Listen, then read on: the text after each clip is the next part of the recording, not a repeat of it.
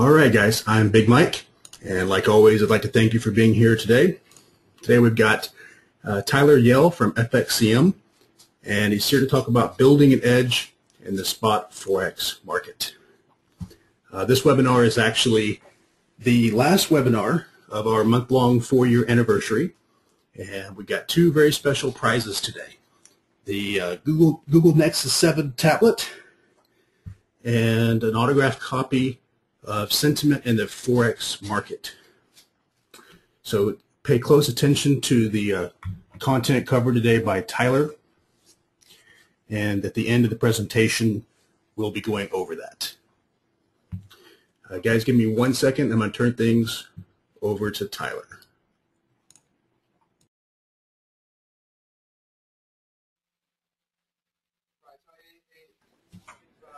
All right, Tyler, you should have the option to share your screen.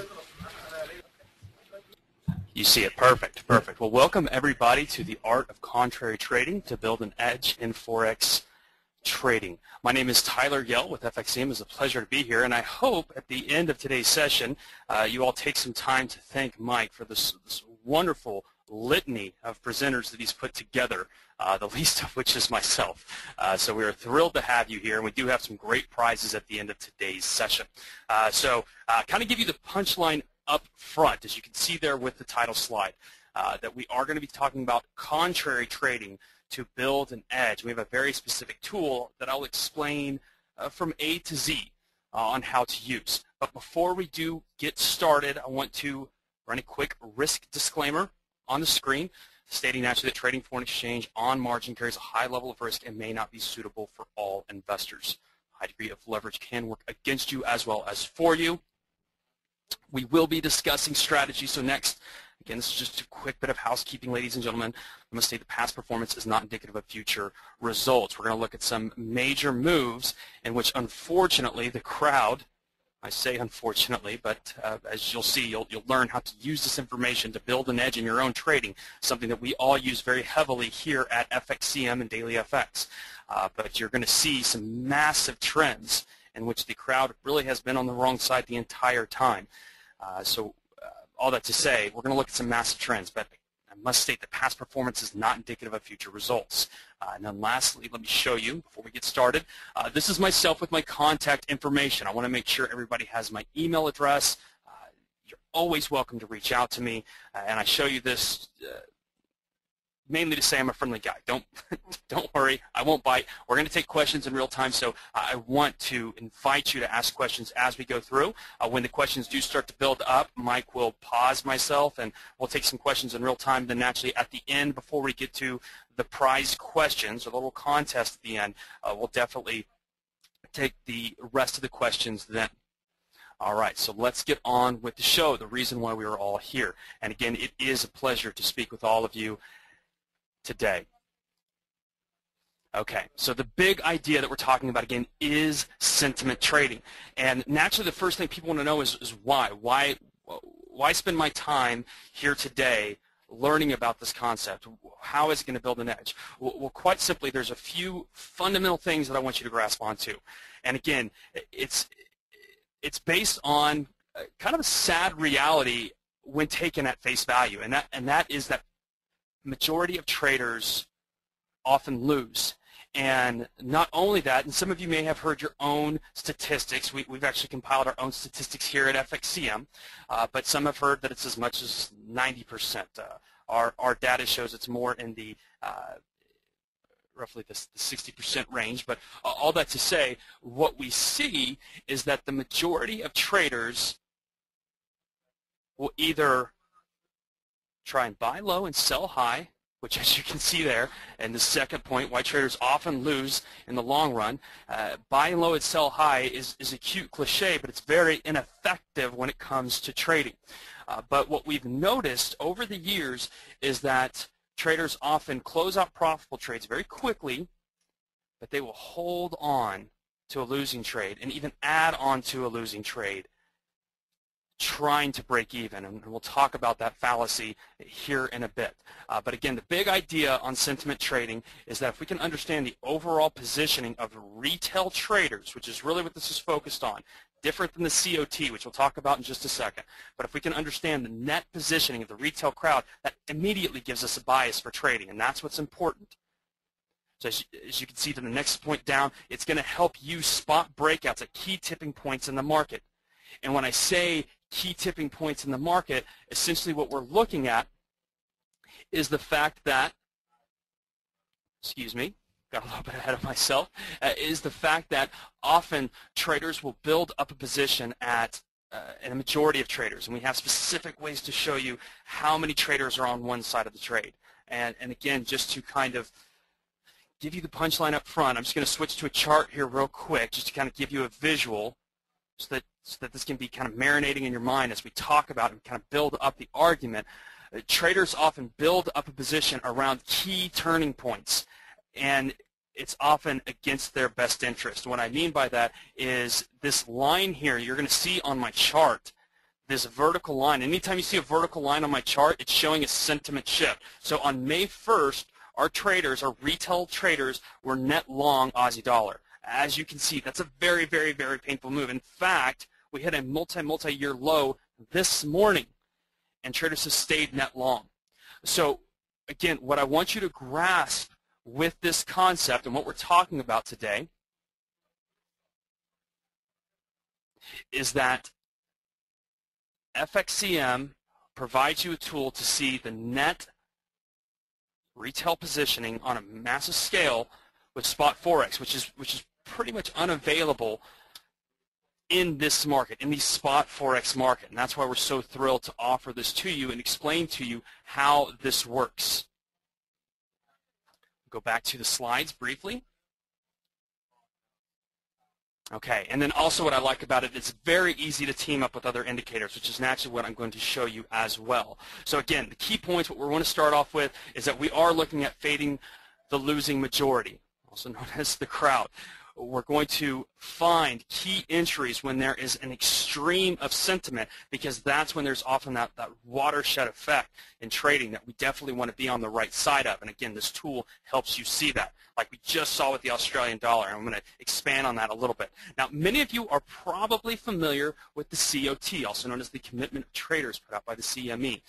The main difference that we're going to look at here, and some of the key points of the COT, is that it's giving you certain groups and their position, non-commercial, commercial. So if you're looking at commodities and you want to see how Monsanto is hedged, or some of those big players are hedged that have a commercial interest, you can also naturally see the non-reportable positions. All that to say, there's a lot of parameters here, and there's very few parameters that we look at with our sentiment tool. We're going to dig into that. But what's nice and what I want you to grab onto is that COT, it is valuable. And I'm not telling anybody to leave that behind. But for spot FX traders, our sentiment tool, known as the Speculative Sentiment Index, has a few very key advantages. And that's what we're going to talk about next. Some of those very key advantages, so we're talking about the Speculative Sentiment Index, and I'll refer to it in and out as the SSI, as an improved sentiment tool, because like I mentioned earlier, the COT, the Commitment of Traders, put out once a week. It's put out on Tuesday. And what we offer is a twice-a-day report to show you the positioning of retail Forex traders. Now, the reason why that's helpful for a lot of traders is because FXCM is one of the largest non-bank Forex dealers. So we really have the ability to take information from a decentralized market like foreign exchange and help you find that data that most traders simply do not have, so that you're not just relying on technical and fundamental data. Because why that's helpful, I often find that sentiment, especially with my trading and the trading of some of the other strategists here and our clients, and as you'll see even further on today's presentation, we have automated strategies built around sentiment because we believe in it so much. But I really feel like it's that third leg of the tripod missing on most people's strategy in the spot Forex market. So that's what we're looking at. So when we look at this SSI tool that we have here, again, from FXCM, one of the largest non-bank Forex dealers, We're helping you build that edge. And in fact, I'm going to give you some metaphors to kind of understand what we're looking at here today with the SSI and why we're using it really as a crux of a trading indicator and a trading tool. So yes, it is updated twice a day. We do give positioning data on retail Forex and some specific CFD trades like gold and the S&P.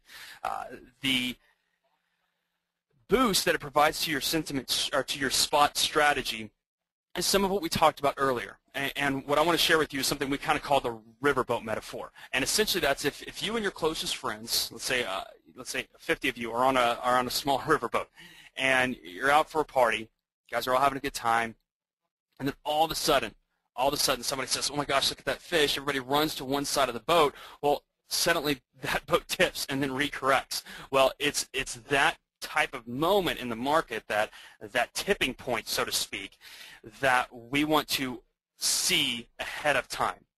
And that's why it really provides a boost to your trading. You see there, I mentioned next that sentiment trading can help prevent you from the mistake that is as old as the hills in trading, and that's attempting to buy the bottom and sell the top. Now, in my webinars that I do with daily FX throughout the week, I often say that that's one of the unknown curses from our childhood, is when we hear about the stock market, we think about buying low and selling high. And especially in the spot Forex market, where you have two monster economies pitted against each other, and economies can get into a determined direction for a period of time, you see these monster trends. So buying low and selling high often just does not play out like you anticipate it to. In fact, when we break out to new highs, it's often for a reason. It can often sustain itself much longer than you think it should, or as I'll state later, and quoting Keynes, much longer than you can stay solvent. Now, next, you see that I post this as the Thinking Traders Indicator. I tell you, it is much more simple to use than many other indicators. It's not like Elliott Wave, even though I think that's extremely valuable, in which you have to know tons of rules and have to have your primary counts and alternate counts. But the reason why I call it the Thinking Traders Indicator, even though it's quite simple, is because I want you to kind of think forward in time. And again, if you want to use that riverboat analogy to kind of give you a base, what we're doing here is we're really looking into the future. And what I mean by that, and actually let me pull up the Australian dollar one more time. So at this point, we had traders getting net long. On May 1st, our traders started going net long. And essentially, they were thinking that they were going to break out into new highs back above that 106, 107 level, which if I scroll out even further, which I'd be happy to do, I'm just going to pull up a daily chart. You saw we had this range going on here that they were hoping to break out to the upside.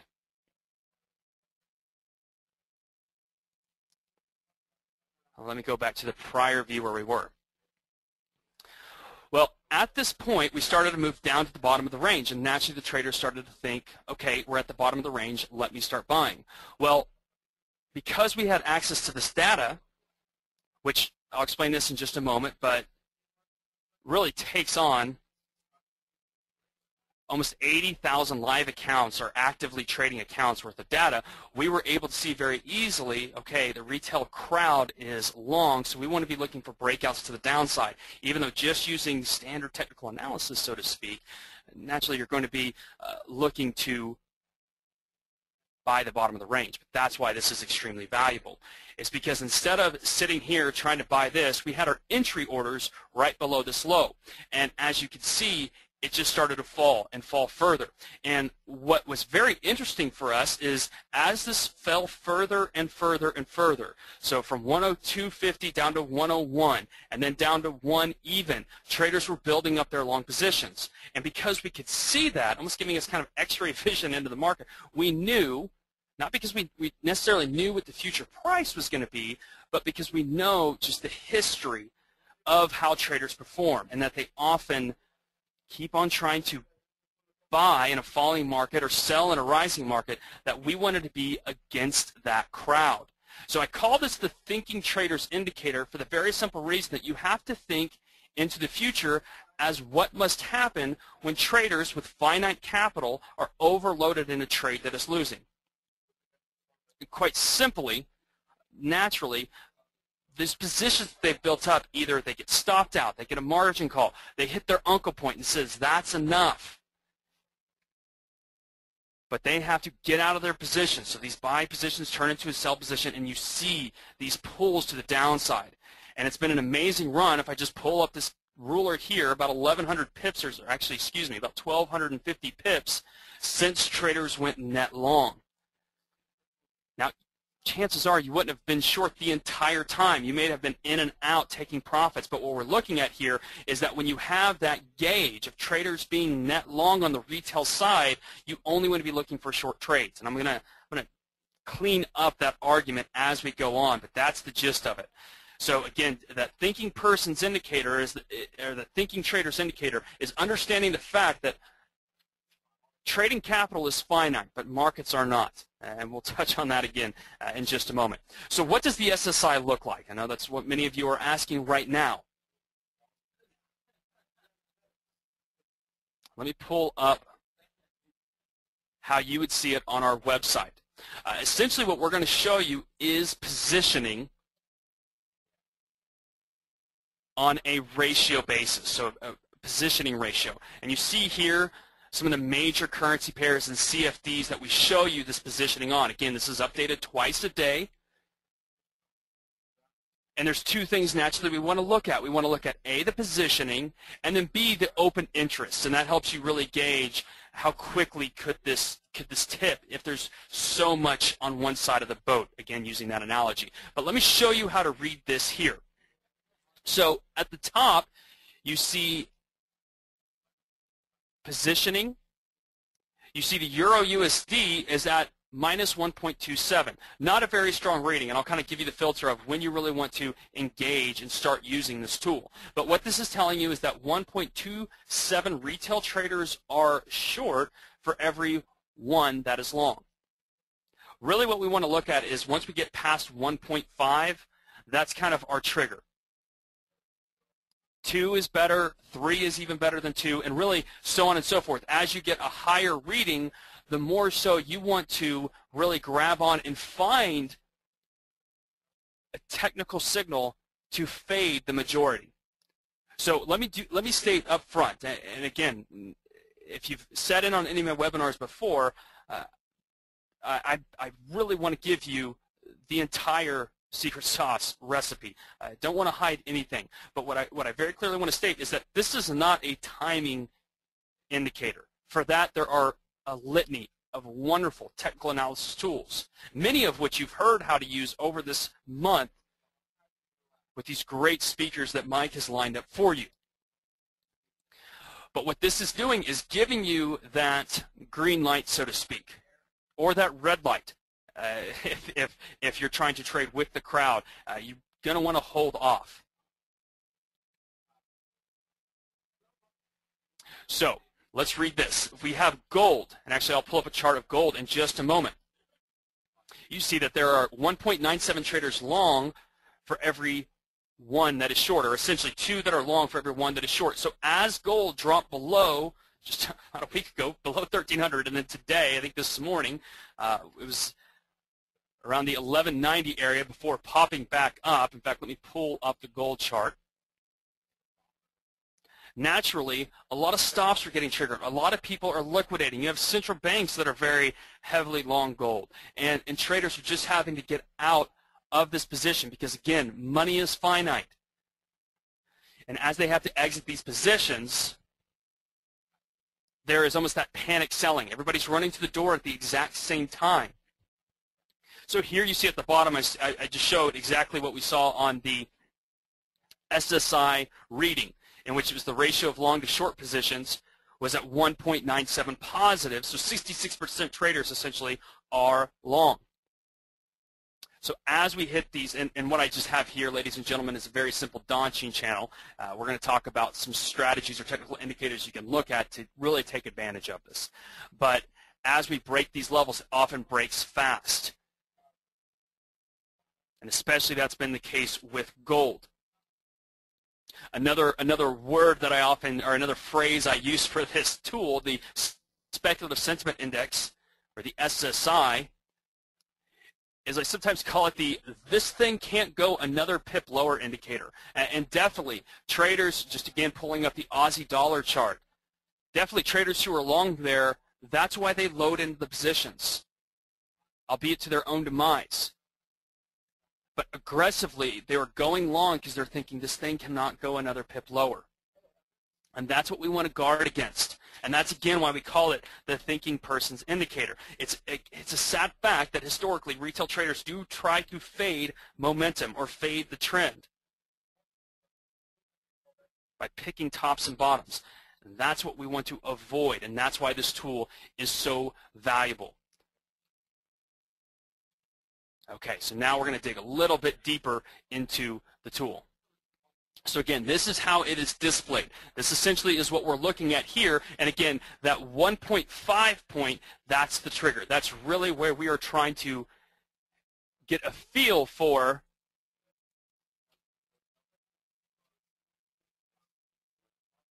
is there an edge here that I can exploit. If it's riding that one line, and just so you know, when reading this tool, it's never going to be 0 point fill in the blank. It's always going to be 1.01 positive, negative, or greater.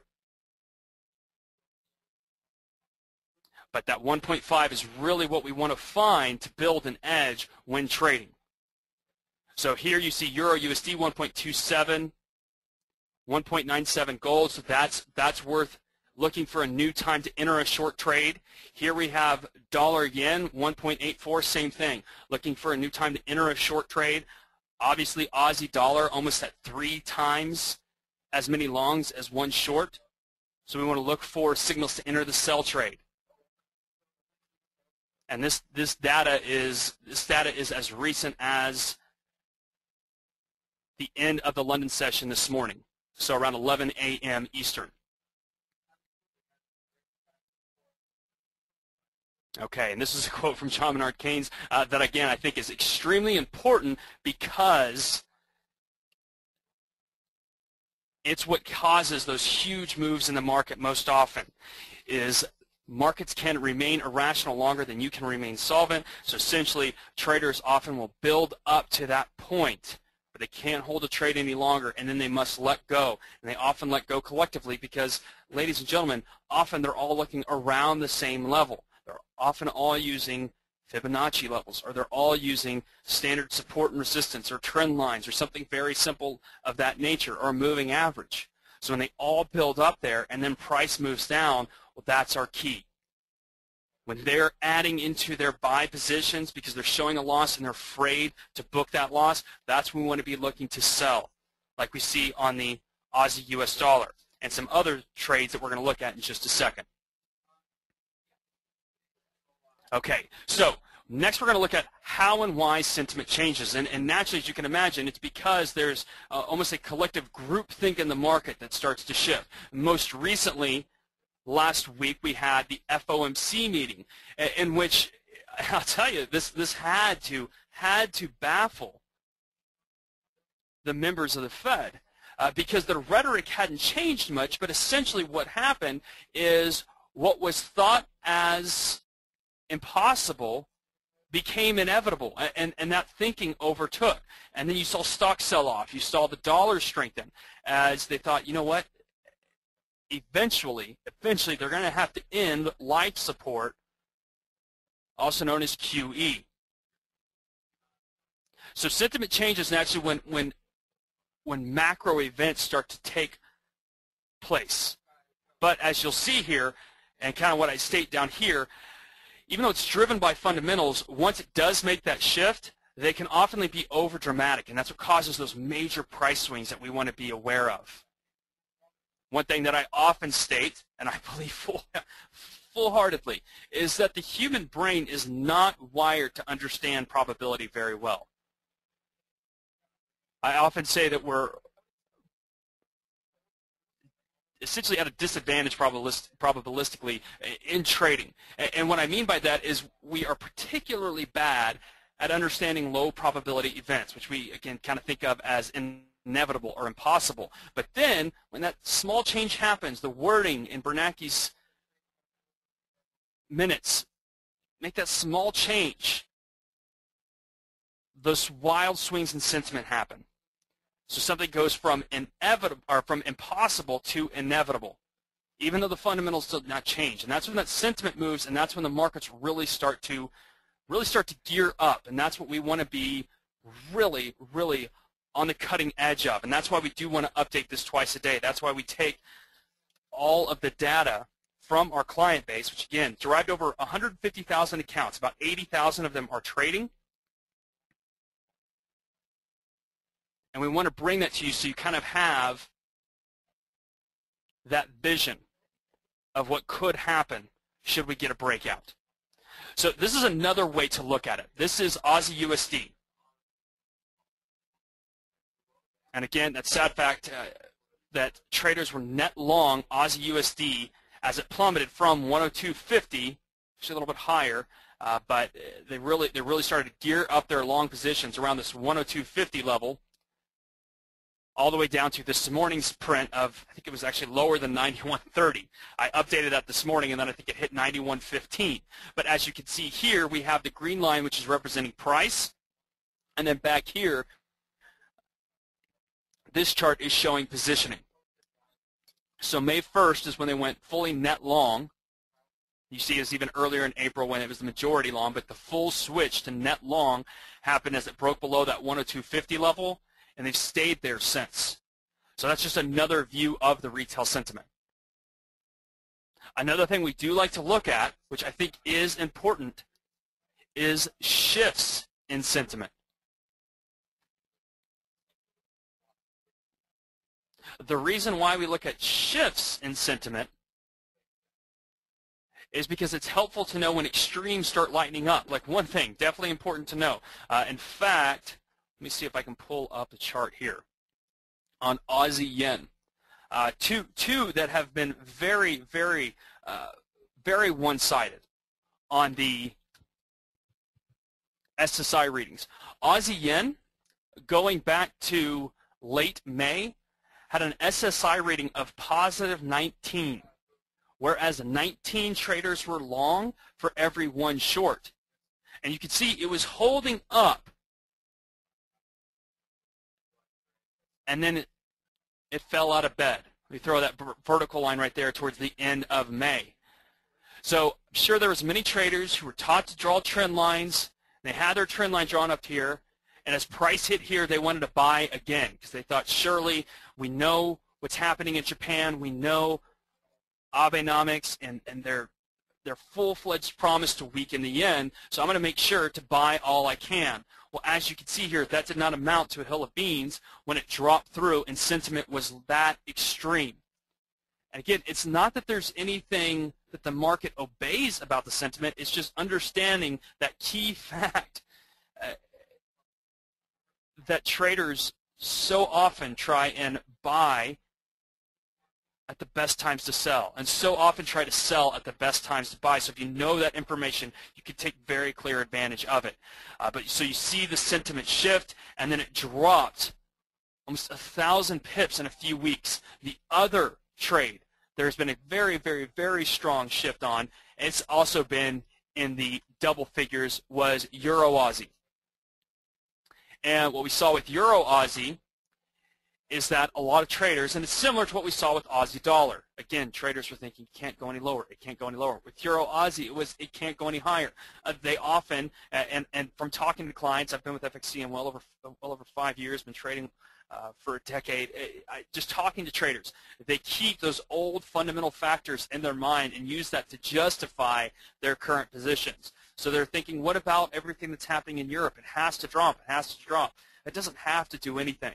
But when you get those extreme sentiment ratings, whereas here we've had, and I don't know the specific time, in my memory it was late April when it started going very heavily net short, Euro Aussie. But same thing. So you saw it continue to build up. And so what we're looking at here is you're using some type of technical indicator which will help you find a high probability entry to time a long trade. Why would you be long? Well, not only, of course, would you be trading with the trend, but you have that clear SSI reading, and I think it was around a -12, and that you have multiple traders short for every one long. So as this thing breaks new highs, ladies and gentlemen, they unload their position, and this continues to move higher. Some other currency pairs that I want to show you. Dollar CAD, and again, anytime I have a vertical line on the chart, ladies and gentlemen, that's simply showing you when there was that shift, that very important shift. So here traders went net short, and they stayed net short from about the 101.75 level up to the 105.60 level, so about 400 pips. And for those of you who are new to spot FX trading, a pip most commonly is worth $10. So trading that size, when you're looking at a 400 pip move, well, that's a $4,000 move against them. Of course, you can adjust your trade size however you see fit. We always recommend you adjust your trade size according to your own account equity. But that's a major move if you held that against you. So that's just another showing of a very common currency pair in which sentiment was one-sided, and it would have done you a lot of good to fade the sentiment and trade with the trend. A few other currency pairs before we move on to the presentation. Dollar yen. This one picked the top almost perfectly. Unfortunate, but since it's something that we know plays out over and over again, it's something that we can use and take advantage of in our own personal trading, and that's what we're here to share with you. So here you see around the 103 level, traders switched to net long, and it dropped from 103, and it was around 103.85, I believe, or 103.75, down to a low of 93.80 before bouncing up off of that dollar strength. But essentially now, even though they're still net long,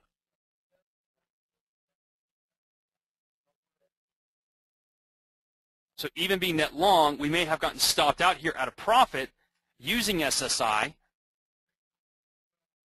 but now we're looking for a re-entry. So whether it's a bounce off of the R1 using pivots, again, just another classic technical strategy, or we wait for MACD to turn over, or RSI to come from above 70 back to below 70 to sell, we can use technical indicators to really fine-tune and time our entry against the sentiment of the crowd.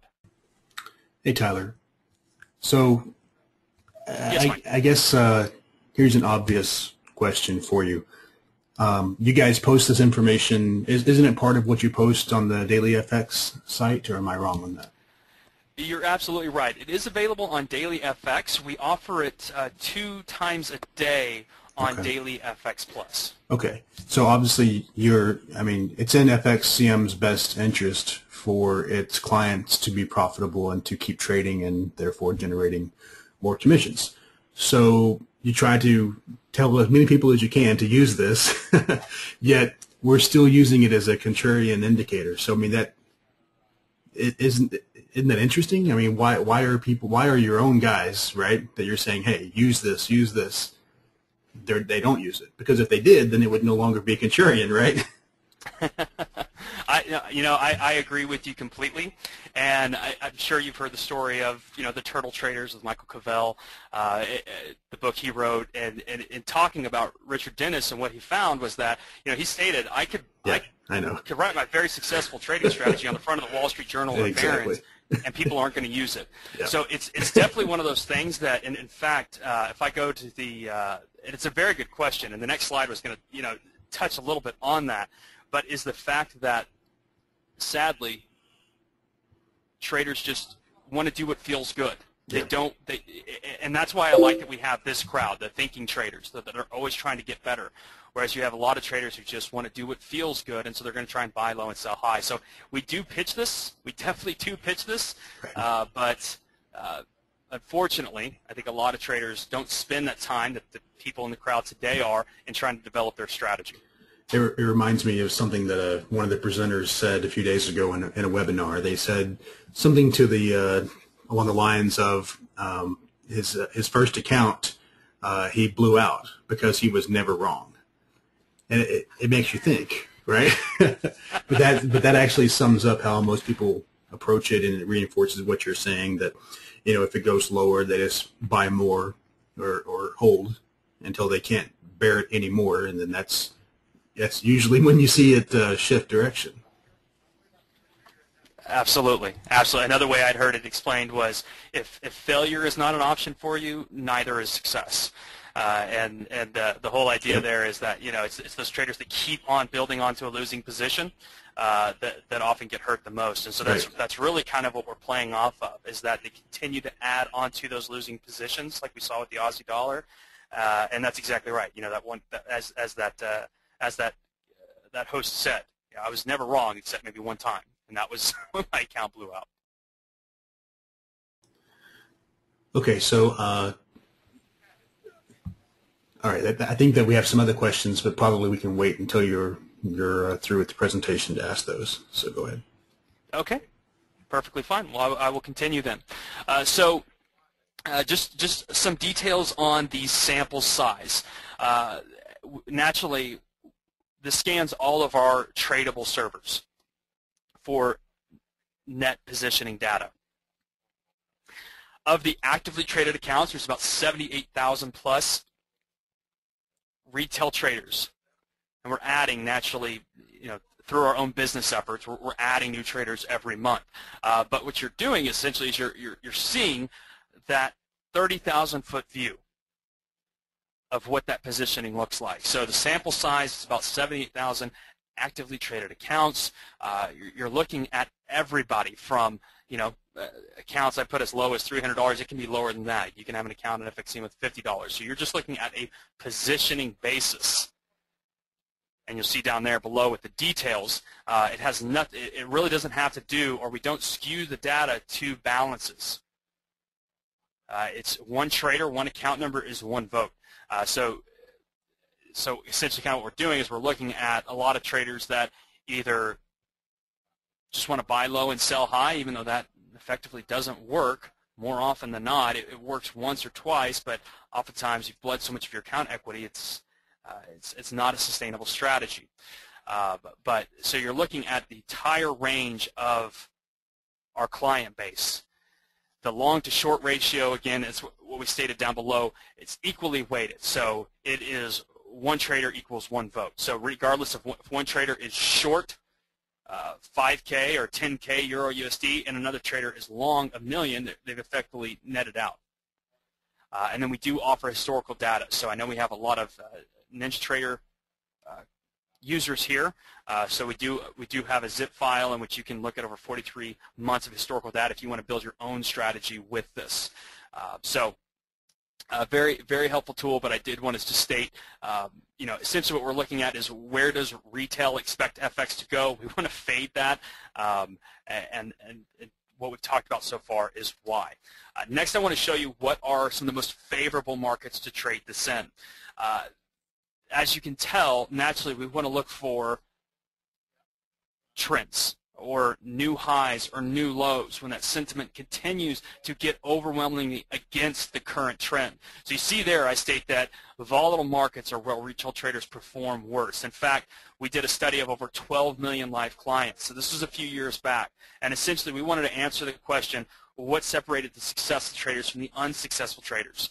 I'll show you how you can get that report later for free. But one of the key things we looked at is that traders, by and far, were most successful during kind of the most boring times of day, which is often seen as trading European currencies like the euro or the British pound or the Swiss franc or even the US dollar or the Canadian dollar during the Asian session. Essentially, it's a very, very strong range bound. There's no volume there to really push new highs or new lows. So all that to say, the important thing when looking at SSI is it's those key points in the market when volatility is high and we're hitting new levels or levels not seen in a long time. That's where we can find that SSI edge and apply that to our trading. So there's different things you can look at for finding volatile markets. Naturally, we talked about over-the-counter FX option prices from Bloomberg or We haven't talked about that yet, but that's one way you can get it if you have access to that data. The kind of easy way to do it is to just throw on average true range, or the ATR, and just find out historically ATR compared to current ATR. So if you have ATR higher than it historically is, I know often we'll look at the 14-day ATR versus the 200-day ATR.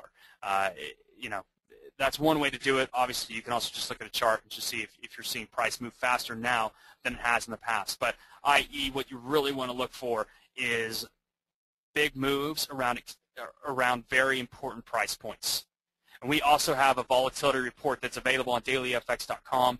That's our free research site, and I can post that towards the end of the session as well, because that volatility report or the weekly strategy report is helpful as well, because we very easily state, okay, with this currency pair, we're looking for trends. For this currency pair, we're looking for range based on what's happening. When you're trading ranges, I think it works well if you have a nice sized range and you have a range extreme. So naturally, you're right at the ceiling of the range. And if sentiment is high, meaning that all of a sudden traders are now thinking, all right, we're at the top of the range, but they're looking for a breakout, so they're overloaded to the buy side. Well, that's when you want to look for a sell signal. You want to look for something of your technical toolkit to enter a sell.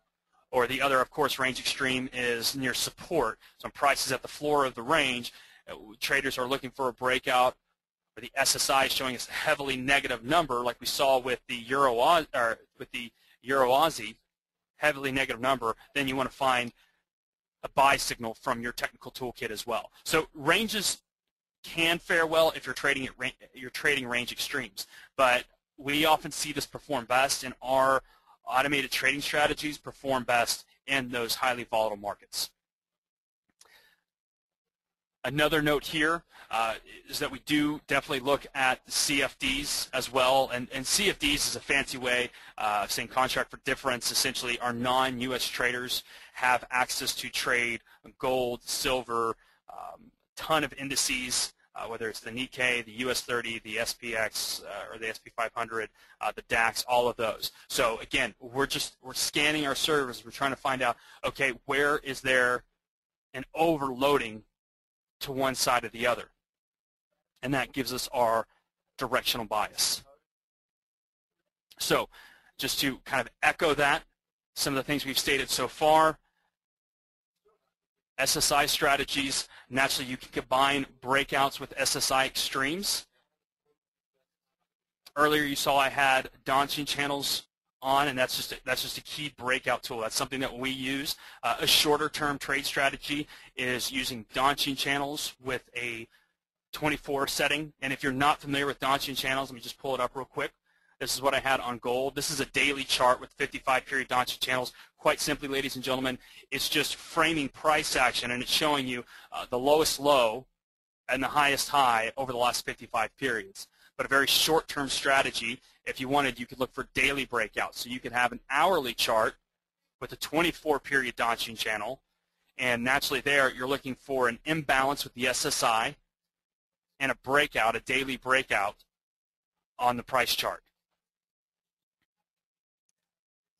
So if I applied that, I'm just going to use the currency pair du jour, which is the Aussie dollar. You see it closed near the lows, but if we had a short-term chart, and this is using the Trading Station 2 with FXCM, but naturally you're looking for a sell signal, and a sell signal only because of how positive the SSI is, i.e. the traders are trying to buy the bottom and are failing miserably. But so just going back for this month, this is just essentially using hourly charts. You have a breakout to the downside and get stopped out at the top of the Donchian channel. Another breakout to the downside here, gets stopped out at the top of the Donchian channel. Breakout here. And you can just rinse, wash, and repeat. And that could be a very effective strategy when you have a downtrend of this nature and the SSI is so extreme.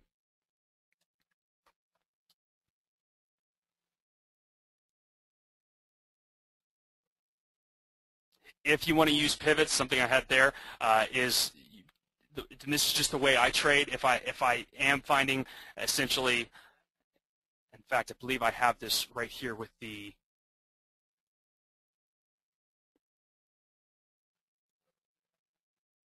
there it was, yeah, just the Euro Swiss. So here with Euro Swiss, there's an extreme rating right now of 5.46, so 85% of traders are long. So essentially here I have weekly pivots on a 4-hour chart. So essentially once it hit that high of that R1 level and then turned back over, that's a sell signal. So essentially, again, just looking for that key point when price essentially is overbought and the retail traders are celebrating for a short moment and then it turns back over again. That's when you're looking to enter into the direction of that trade. And you see once it hit that R1 and then turned back over, it was a pretty heavy move back down. And we expect that to continue further to the downside. For what it's worth, and something that I did have on the screen, if you like to use pivots or you want to know more about using pivots, how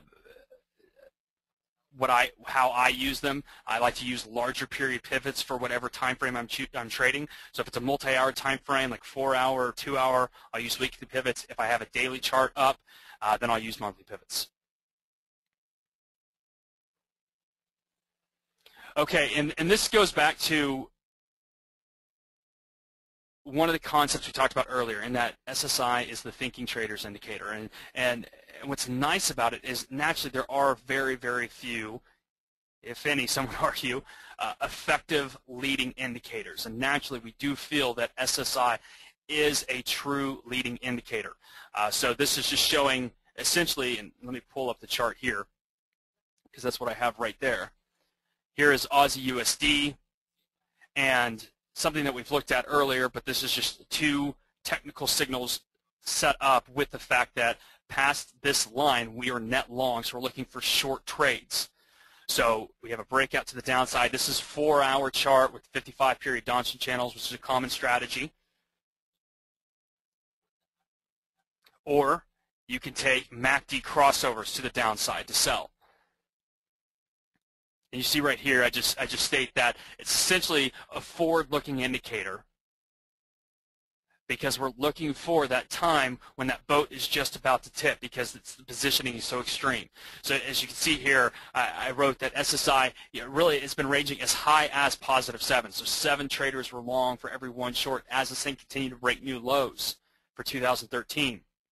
So as traders continue loading into that position on the long side, trying to buy that bottom, you, the informed trader, because you know how to use SSI and you understand, sadly, how poor retail traders are or new undercapitalized traders are at this game, can fade that and see that, okay, the positioning is so extreme to the long side on Aussie dollar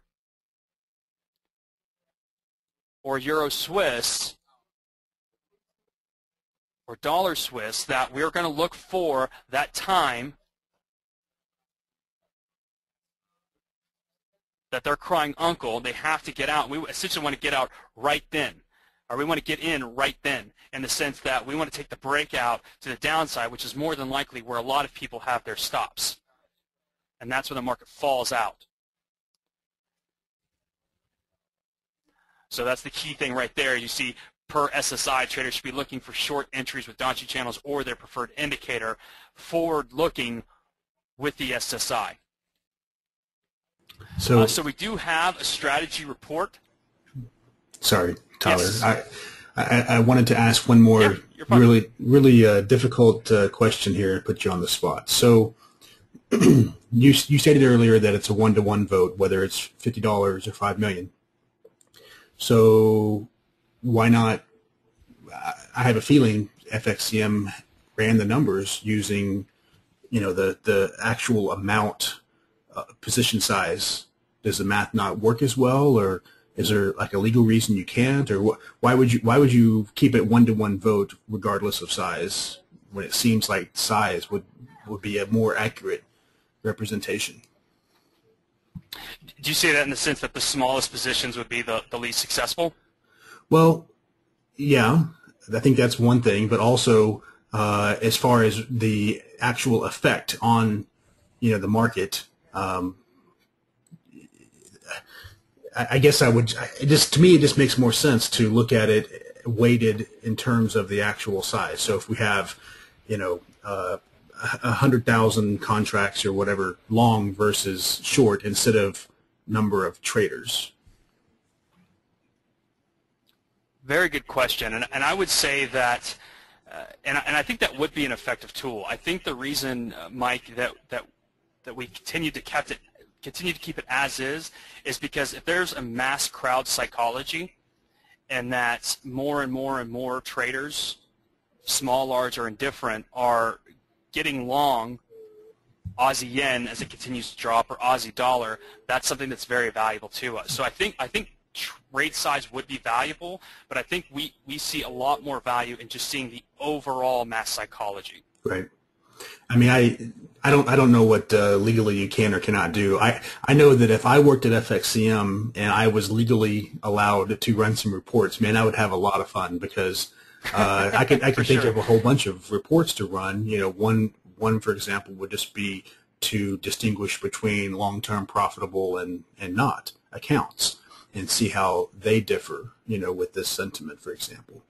So, I'm sure that you guys have probably thought of all this before, and you have your reasons. I was just wondering. And I think another key point, and I appreciate that question very much. I think another key thing is when we looked at that report I mentioned earlier, we actually looked at the data to compile the report, but the trades of successful traders. We looked at over 12 million live trades. We also did look at, okay, so accounts with 1,000 or less in their account, how successful were they? Naturally, They were our least successful. They were the most over-leveraged. But even the traders with the most amount of money, they still did not have a greater than 50% success rate. They were far greater, far greater. They were I think around 46 or 48. The specific numbers are in that report. But all that to say, that to us is why that mass psychology is so important. Right. Okay. So, and Sam is making a comment here that that makes sense to me, and I agree with that. If you found it doesn't, even if they're only betting $10, if they're consistently wrong, then that's really all that matters. I mean, as far as benefiting from it, right? Not good for them. From your point of view, yeah. Right. Okay, thanks, Tyler. Absolutely.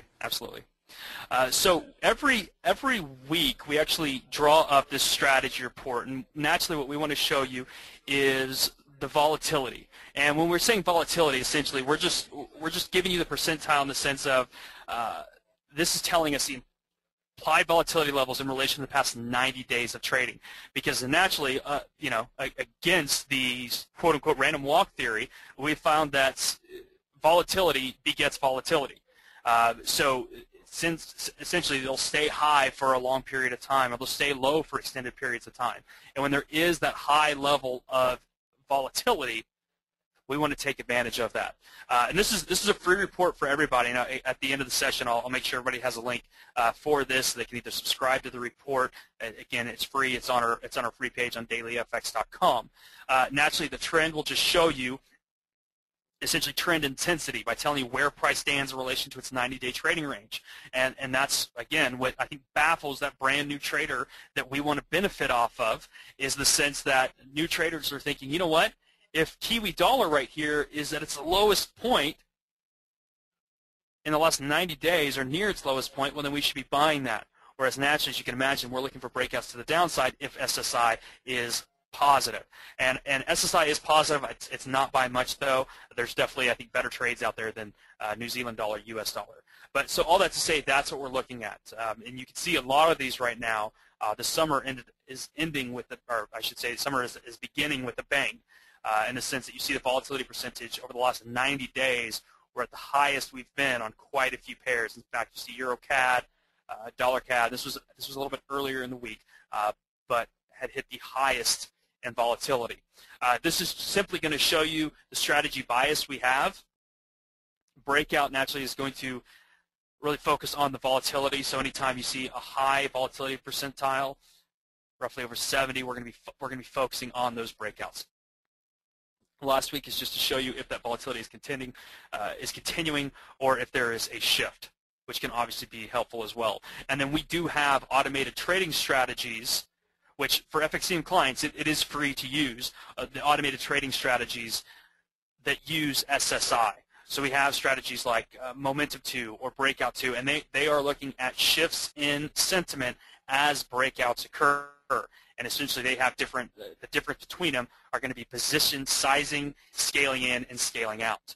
So we do have that strategy report. If you're somebody who's stepping into the spot FX market, you understand from my presentation that because as a whole traders aren't successful, that we came up with this tool. And so if you're looking for ways to benefit from that, naturally the whole data of this presentation really is meant to say you can use the SSI to help benefit you and not make the same mistake that the mass majority makes. And you find a technical tool that's going to help you time your entry in the direction of the trend, which more often than not is against the crowd.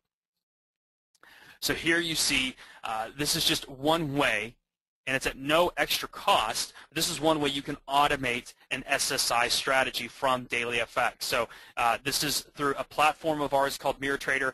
It's at no cost to any of our clients.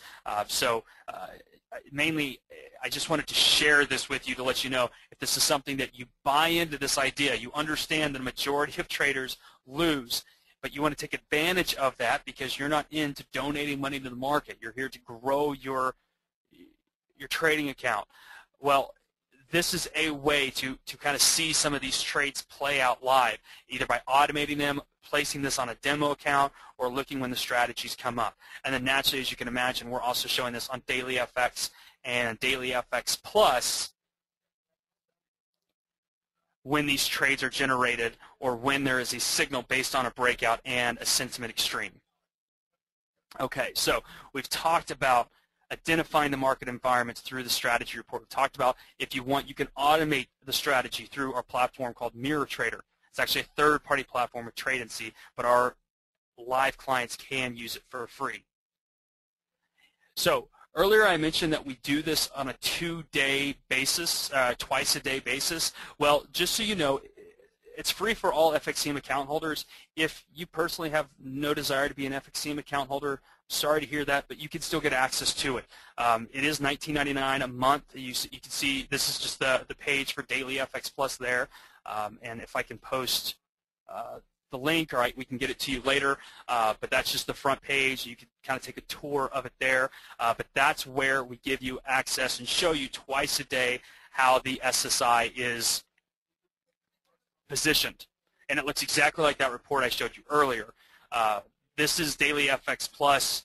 This is part of, or SSI I should say, is part of the overall offering to FXCM clients. And so I state that to state as valuable as SSI is, there is more that comes with that $19.99 a month if you're on the fence with that. So definitely wanted to share that with you. Naturally, we do offer reports on dailyfxcm.com once a week regarding that, and we do write articles, and we also have a real-time news feed in which we talk about SSI. But to get, I think, the most effective data for your own trading, I think the Daily FX Plus access, and again, it's completely free for FXCM Live clients, which, truth be told, you can have a live account with FXCM for, I think, $50 or a couple $100. So if you just want to try it out but you don't want to pay the fee, that's one way to do it. Or just our everyday FXCM clients naturally have full access to it as well. But you see here we have the trading signals, which these are based on SSI. Most of them are.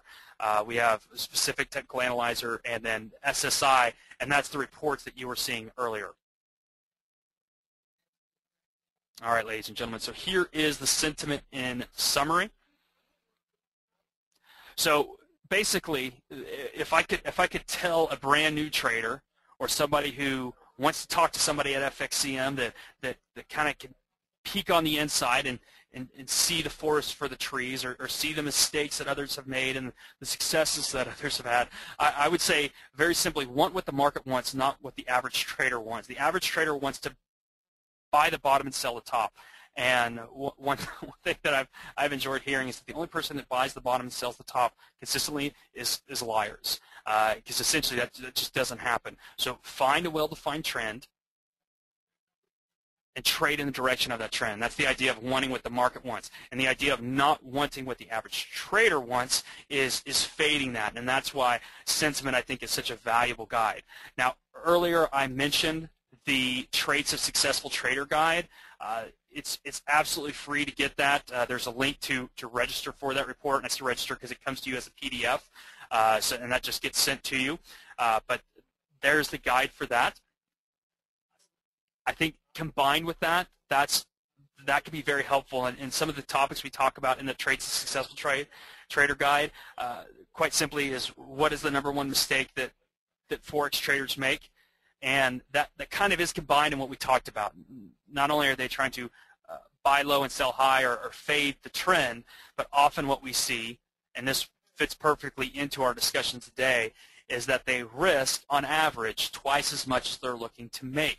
So when we ran the reports, we found that our traders were, on average, closing out more profitable trades than losing trades, which, if you look at it from face value, that sounds great if they're closing out 60% winning trades. But when the 40% of their losing trades are costing them twice as much as their winning trades, well, naturally, on a long enough timeline, that's a recipe for disaster, and one absolutely that we want you to avoid. And a big part of that is because, emotionally speaking, they don't want to close out that loss. One thing I heard from Jack Schwager is, he had mentioned that from talking to market wizards and other traders, that the rallying cry of the losing trader, or the trader with no hope, is that I'll close out this trade when I break even. And I hope you never say that. I don't say that to discourage you. I say that to encourage you, that if you can quickly discern when that trade idea is no longer a good trading idea, get out of it as quick as possible, and then hold on to those trades in the direction of the trend by fading the retail crowd. I think that can often help quite a bit. But that's why we talk about sentiment acting as a leading indicator, is because you define that trend, you see that the majority are fading the trend, and then as they have to give up that trade, and essentially we're using that monster sample size of 78,000 clients, then chances are that's when the trend's going to continue, and you can stay in that trend as opposed to exiting early. And then lastly, as I state there, before we get on to open Q&A, this combines greatly with traditional technical analysis. We don't mean this to be a one-off tool, because as you can see from those reports, this is really just giving you positioning data. So this is just telling you, okay, as of this morning, 4 traders were long for every 1 short the Australian dollar. So that helps you know, okay, if that's the case, then I want to be looking for times to sell the Australian dollar, because if this thing breaks new lows, they're going to have to get out of that trade. And as they get out of that trade, it's going to cause an avalanche effect. And I want to be in on that avalanche effect in the direction of the avalanche. But definitely find the traditional technical analysis that works best for you, whether that's pivot points, breakout tradings with Donchian channels, or oscillators. I had MACD up earlier. You can use RSI, but naturally, there's a ton of great tools that you can use to combine with SSI. And that's one thing that I really like about it, is that it's not a either-or indicator. It really is a both-and, in the sense that this is something that can just really give some extra juice to your trading. All right, so before we get on to the prizes, wanted to open it up for any questions that any of you had. Sure. And thank you again very much for letting me be with you this Friday afternoon. Yeah, thanks, Tyler. All right, guys, so I see a few questions here. If anybody else has questions, now's the time to ask before we give away the prizes. All right, so let me back up a few slides here. Futures operator was asking, I forget exactly which instrument it was, but how you came up with a reading of 1.97 to equal 66%. So I guess the math is a little tricky. And then later, I saw one that was a ratio of 5 something for 85%. So you might want to just briefly explain the math on that. Yeah, sure. So essentially, if two traders simple. Are well, if 2 traders are long for every 1 short, and we're looking at the overall positioning, naturally, because that's something very simple that we have access to. What is the aggregate positioning on our servers for dollar yen? So it's very easy for us to tell. Okay, if we're looking at 2 traders long, essentially for every 1 short, and we look at the aggregate positioning size that we could say, okay, of that 66%, or 2/3 essentially, 2/3 of the traders are long dollar yen. So it's that same essential thing that we're taking our aggregate positioning from all servers and then applying that to give you that percentage data. Right. Exposure. Okay. Kelly has several questions here, so let's take them one at a time. Do you match orders internally, or do you send all the orders to ECNs? Very good question, Kelly. We give you that option. And what I mean by that is when you set up an account with FXCM, you have the ability to say, I want to trade on the FXCM no dealing desk, which is where we offset with an ECN or liquidity provider. Now, I state up front and make no qualms about it, we do recommend you trade with the no dealing desk execution, in which it's offset externally. However, I'll tell you the spread is a little bit higher because we pay the liquidity provider and we pay ourselves through the spread. So taking Euro USD as an example, with Euro USD, the spread on the no dealing desk is about 2.5 pips. The spread on the what we call internal execution or dealing desk, in which we offset internally, is about 1.8. So the spread is different. We offer you both. Very good question, and we would just say, based on your own preference, we'd recommend you make the decision that's best for you. Okay. Kelly also asking if there are any plans to add position size data for the total notional amount similar to the commitment of traders report. It's a very good idea. It's nothing that I have heard that we're recommending, but that's something I think that would, I think it would be helpful to know. So definitely something that I appreciate from both Mike, you, and Kelly, the recommendation, because that's something we could take a look at, kind of back test it, see if it does play out, and if so, then as you can see, I mean, we really are happy to kind of open up the doors if we think it'll help our traders. Okay. And try and offer that. Kelly also asking, is FXCM a fixed or variable spread broker? On both types, we are variable spread. So from our no dealing desk, which is something we've championed for years now, we have 13 liquidity providers, and with that, we're always trying to find the best bid, the best ask, and we're pitting those against each other with our pricing engine. So all that to say, definitely we've historically had variable spreads, and then even when we added the dealing desk offering or the internal execution offering, we kept those variable spreads, because same thing, I mean, even though with the dealing desk we are offsetting internally, on the dealing desk we're offsetting internally, we're still receiving that feed from the liquidity providers that we're taking a look at to kind of get our bias on, and if we can, we much prefer to offset internally, not with our own books, but with other traders. Right. Okay. Do you guys publish a list anywhere of who those ECNs are, or is that internal, private? Before we were public, it was private, but on our annual report, now that we're a publicly traded company on the New York Stock Exchange, we have all of that data, and it's okay. All of the major investment banks you've heard of, whether it's Goldman or Citi or J.P. Morgan. It's so all that to say, if you look at our annual report, it's all listed there. Okay, great. Let's see. Martin is asking: is the assumption that this base is representative of the whole retail market? Surely, even though FXCM is very large, it's still a small impact on the entire market. So I guess it goes back to what I was kind of saying earlier, that when I was asking for the dollar weights to be associated, but really, you made the argument that if they're wrong, they're wrong. It doesn't matter how much size is behind them, right?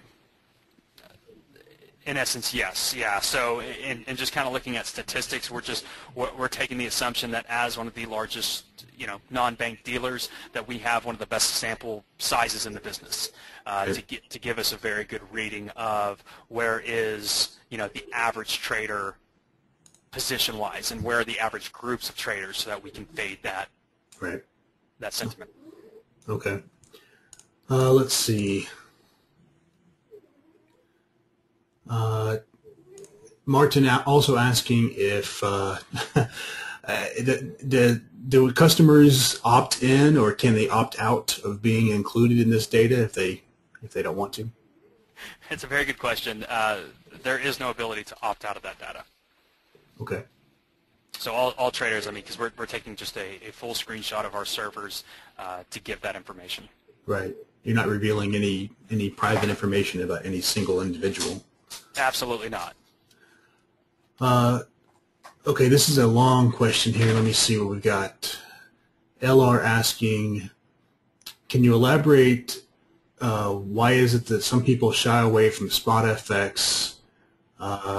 Is there a belief that some FX brokers, okay, basically trade against them? So, you know, I'm sure you've got this before, so I'll just let you answer. You probably have a good answer ready. You've got the question many times. Yeah, well, there is a lot of reasons that people are intimidated for trading the spot Forex market. It used to be known as kind of the Wild West of financial markets, and definitely regulation over the years, definitely post-2008, has minimized that as much as possible. The idea or the concept of stop hunting was one of the main reasons why in 2006 we kind of broke away from the pack and developed a no dealing desk, so that you could have that full confidence that your broker really is behaving in your best interest. And what we mean by best interest is the sense that, and to credit and echo Kelly's question, you know, are you trading against us, or, you know, do you guys have fixed spreads? Well, right. As you can imagine, nothing in the financial markets is fixed, and if it is, you should run. Right. And what we meant by that, what we mean by that is that if somebody's giving you kind of a fixed setup, then it's kind of a trap, and so meaning that they can control essentially their own positioning in a favorable method for them before allowing you to get into the trade. So that's why we developed the no dealing desk, champion that for many years, so that traders could feel comfortable with the Forex broker. And then just recently we offered a dealing desk offering with the reduced spreads, but the whole idea there is we were comfortable offering that after the credibility had been established, after we were a kind of fine running publicly traded foreign exchange broker. I think that hopefully answers the question, but well, I look if you at have follow-up questions, I'd be happy to answer them too. Yeah, I mean, when I contacted you guys a couple of years ago and invited you guys to be a sponsor on the site, you know, I looked at a whole bunch of different firms, and I think that, I guess when you read some posts on various forums, what you see a pattern of is some of these smaller brokerages. I see some really bad horror stories. Like, basically it boils down to, if people were successful and they made money on their account, then all of a sudden they're literally not able to withdraw their money. The broker, you know, gives them all kinds of runaround. So, you know, obviously with FXCM publicly traded, the size of the company, you know, I really feel like that's not that big of a risk compared to, you know, some of these other guys. So I guess it just comes down to doing your research to make sure that, you know, you feel comfortable with whoever broker you choose. And, you know, the fact is, even in the futures world that's so heavily regulated, we've seen some recent examples, unfortunately, of it just coming down to who you've chosen to be your broker as to whether or not your money is still going to be there tomorrow. Absolutely, yeah. I've heard horror stories as well that were kind of on that same tune, and it is. I mean, you hate to hear that in the sense that offshore brokers, in which exactly, as long as you're losing, they love your business, but as soon as you're winning, you try to withdraw money. It's you know, it's a rough day. But yeah, I can absolutely, giving our regulators on just numerous continents, you know, the day that we, you know, don't allow one withdrawal, probably be our last day of business. But yeah, absolutely recommend everybody do their own research. You know, talk to brokers, have your list of 20 questions. You know, if they're frustrated with your questions, you walk away. Yeah, definitely. Right. Well, I certainly feel comfortable with you guys, or I wouldn't have allowed you to be a sponsor. So I think that everybody should do their own research, but shouldn't be overly worried about the stability of FXCM. Okay, let's see what other questions we've got. Futures operator is asking about backtesting the SSI. So I think you mentioned there was what, almost 4 years of data. So is this like data that's going to give me two prints or whatever it is every single day? So 2 data points every single day on all the instruments for 4 years? Correct. Yeah. So we have, I want to say it's 47 months, or maybe a hair under there, but yeah. So it's available in a zip file. It's available to all our clients. We just send it out to you if you request it, and that's exactly right. So if you want to test it, and actually that's what we developed those strategies on that I shared with you earlier that can be automated, but is all of those data points so that you can see, okay, when there's a turning point in the market. Just so as an example, a lot of traders like to look at the 2008 crash, when Lehman happened, and we thought it was the end of the world. Well, naturally, euro dollar plummeted from about 160 down to 120. Traders were net long the entire time. So it's things like that traders like to use to back test their strategies with SSI. Okay, so do you guys have like a historical symbol that you could punch into a chart and download this data, or do you like download it once with the zip file, and then how would I go about getting new data every single day? Is it API, or what are my options to get new data? You can definitely use. We do have an API offering for the back testing. So if you wanted a forward test, you can set up an API for that. For back testing the zip files, the easiest, and then we also have a programming department that can kind of walk you through a lot of that testing as well, making sure you have the API set up properly. Okay. Let's see. Sam is asking about statistics on the speed and latency of the executions. So I guess, whenever you decide who to send or which ECN to send it to, it's based on the best price, right? So is there ever any consideration due to how long they may take to fill, or are they on the hook once they tell you it's going to be that price? That's the end. How does that work? Very good question. So there are the instances where you'll have like a hanging order, and essentially a hanging order is when, because as you can imagine, it's not somebody placing an order and then us calling up the bank and asking them if they can fill it. If they say they can fill it, then we're calling the trader and saying it's all good. So it is all electronic. All that to say, 99% of the time it feels like it's instantaneous, even though it's all electronically communicated back and forth. Every once in a while you will have those instances. Maybe it's a major market move or a technological failure in which there's what we call hanging orders, and essentially that's when an order goes to be filled by the liquidity provider, meaning we posted that quote on our platform, it goes into execution, and they never confirm. There is never confirmation from them. So all that to say, if that happens, usually we get a hanging order, or it'll go to the next available liquidity provider right away, which is usually a couple fractions of a pip. But one thing I must state, as a trader myself and somebody with FXCM, is that if anything like that ever happens to you, please do call in. We have a full audit department that wants to make sure you're confident with the execution here at FXCM, and if we have to recompensate you for any technological failures, whether it's our issue or the liquidity provider's issue, that's something that we'll do our best to recompensate you on. Okay. Kelly asking, how many non-bank dealers remain open to U.S. clients after Dodd-Frank? Do you know? A lot less, in the sense that, it seems like, in my mind, there's about 5, I want to say. With Forex, FXDT, Forex.com or Gain Capital, FXDT, TradeStation took over IBFX, and I know I'm missing one, but it doesn't seem like there's that many, in the sense that a lot of them were finding it unprofitable to do business in the United States. The capital requirements were much higher, and I can absolutely tell you, we're a publicly traded company. Anybody listening on this call can view our annual reports, but by and far, a majority of our revenue comes from outside of the United States, just because it is not as friendly, I should say, regarding the requirements, the capital requirements for the brokers to do business here. So you had, like I said, you had GFT earlier this year drop their operations, and some other brokers follow suit. So fortunately, Kelly, not as many as there once was, but you're always welcome to call into our financial service reps and ask any questions, to see if we're a good fit for you. I can't remember the guy's name, but I know that after post PFG there was an active guy within FXCM within his department or whatever that was lobbying the CFTC and the NFA for more strict reporting. So FXCM was encouraging what they already do, I guess, to become more of a standard, more transparency for the Forex side. So I've seen FXCM do that a lot, and I think that's good. Yeah, we often ask clients if the client will tell us that they have accounts at other brokers or things like that, or even if they don't, we tell them to contact the CFTC and ask.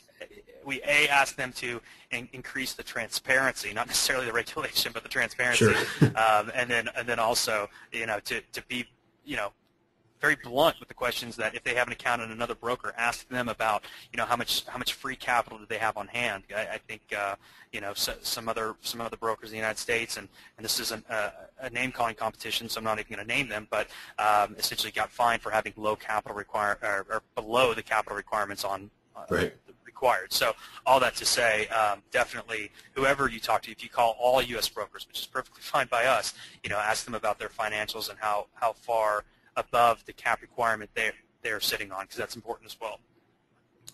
Let's see. LR asking what type of leverage you guys allow. Is it 10 to 1, 50 to 1, 100 to 1?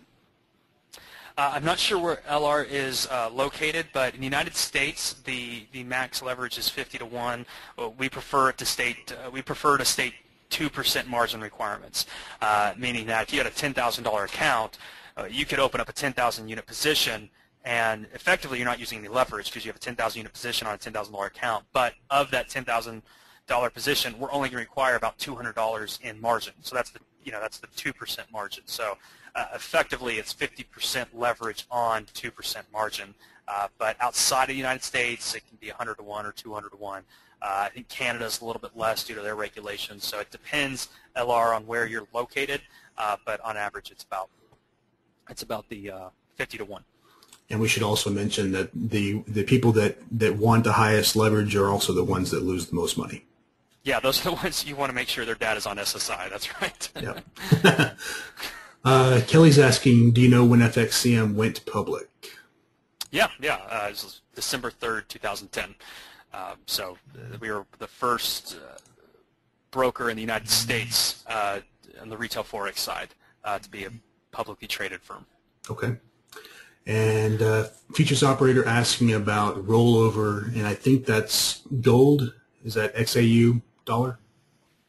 Is that gold? What is that? Yes, yeah, okay. XAU USD is gold. So how does rollover work on something like that? In fact, I'm pulling it up on my screen right now. I'm not sure if you can see.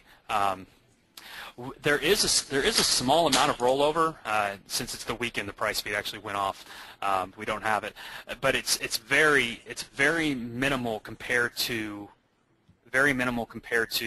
actual currencies. Where if you have something like the Australian dollar that has a bigger interest rate differential.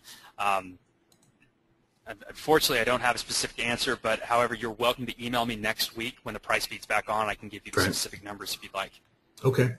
So let's do one final question. Kelly's asking, and I think that you already answered this, but I'll give you one more shot at answering, and then we'll move on to the prizes. Asking, does FXCM trade against customers?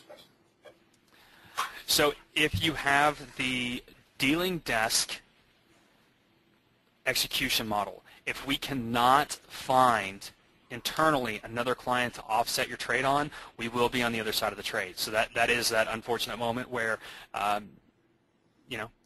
your losses are our gains, and unfortunate for us when your wins are our losses. So definitely, if you're uncomfortable with that, we'd recommend trading on the no dealing desk execution. Again, the trade-off there is that the dealing desk does have a couple fractions of a pip cheaper spread.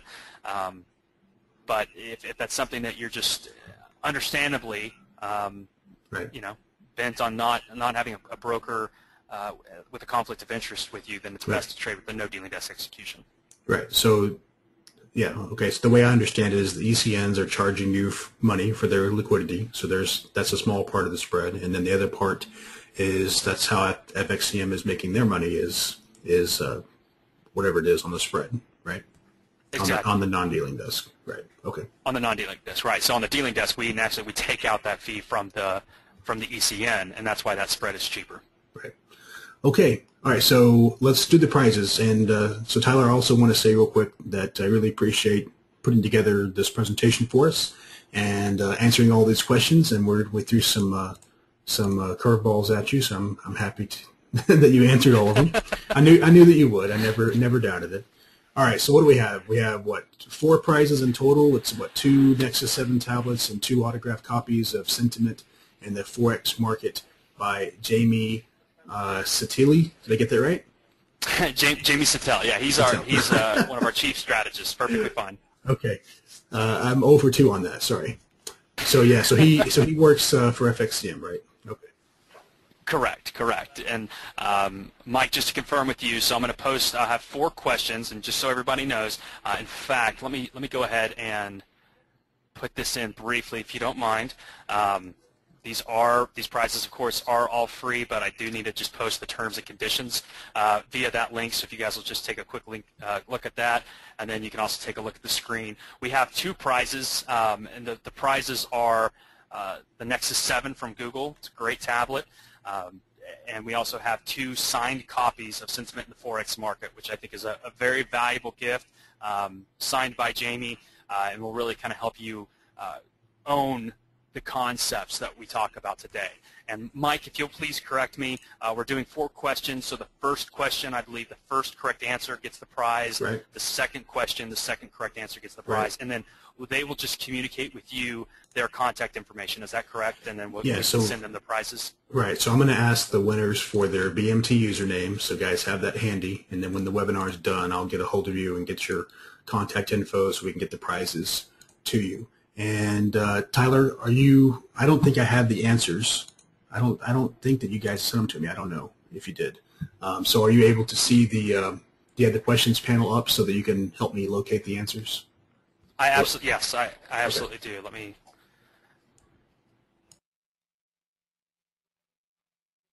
Make sure. Okay, so I'm going to go ahead and go now to the first question. And again, these are all questions that were covered in today's session quite fully. It's one winner per webinar. So are we doing the book or the tablet first? Okay, so the first question is going to be the tablet. Excuse me. The second and third question will be the book, and then the last question will be the tablet. Okay. All right. So let me go ahead and post the first question. And that question is, what does the Speculative Sentiment Index tell the informed trader?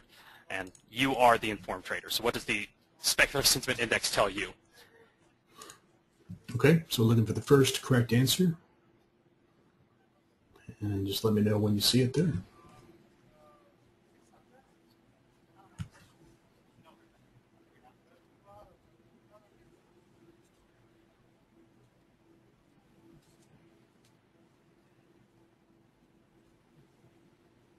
All right. Sorry, it's just popping up right now. So I have, and so do I go ahead and mention who the asker was with the first correct answer? Yeah. Okay, perfect. So it's going to be Jeff Hager, who had the correct answer of ratio of retail traders that are long versus short. So that's the positioning data there. So congratulations, Jeff. Okay. And Jeff, I need your username. Oh, there it is. You're ready for me. All right. He wants that tablet. Yeah. Good job. Congratulations on that. Okay, so number 2 for the book, right? And we're looking for the second correct answer. Second correct answer. So that's going to be, how does the SSI offer more information than commitment of traders?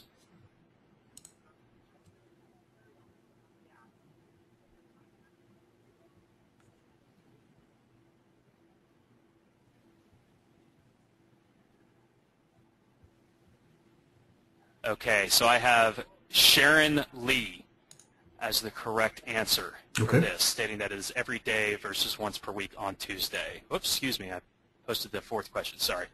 All right, so Sharon. That's the correct one for Sharon. Okay, I need your username, please.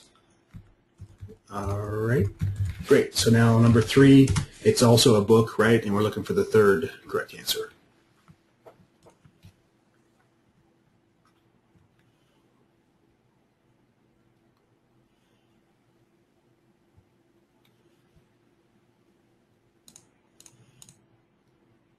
Tyler, I think we lost audio. I didn't hear you ask the question, but we got it on the screen. I'm sorry. Let me... That's all right. We already got answers. People just read it. So. Okay, perfect. So for that,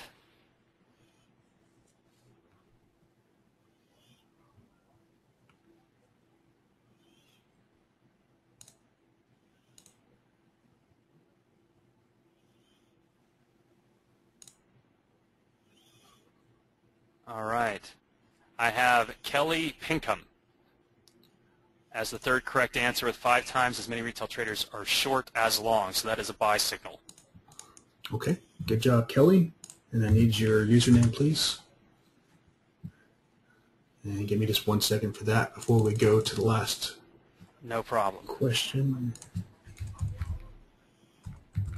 Okay, so now question 4 for the tablet. We're looking for the 4th right answer, right? Correct. And Kelly, congratulations on that. So for the Google Nexus tablet, the last question is, what major currency pair has had the clearest SSI reading as described in today's presentation?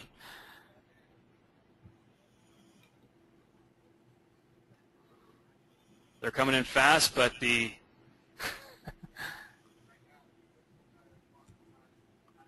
I have Charles Mee as the 4th. Okay. I'm sorry, excuse me, Frank Smith. Please excuse me.